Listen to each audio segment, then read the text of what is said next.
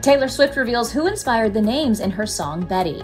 After the release of her 8th studio album, Folklore, released July 24th, Swifties have been analyzing each of the Grammy winners' songs and lyrics.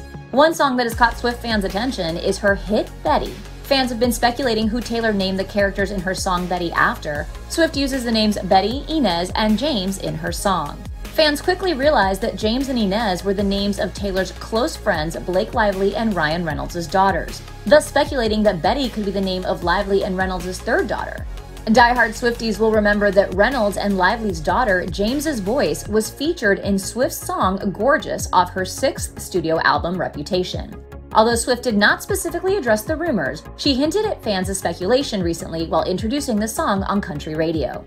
Swift explained the backstory and gave fans a deeper look inside the track in a clip shared on social media, captured by a fan. Taylor shares that Betty is written from the perspective of a 17-year-old boy who has recently lost the love of his life. I've always loved that in music you can kind of slip into different identities, and you can sing from other people's perspectives, so that's what I did on this one. The star adds, I named all the characters in this story after my friends' kids. Well, there you have it. Folklore has since debuted at #1 on the Billboard charts, her 7th album to do so.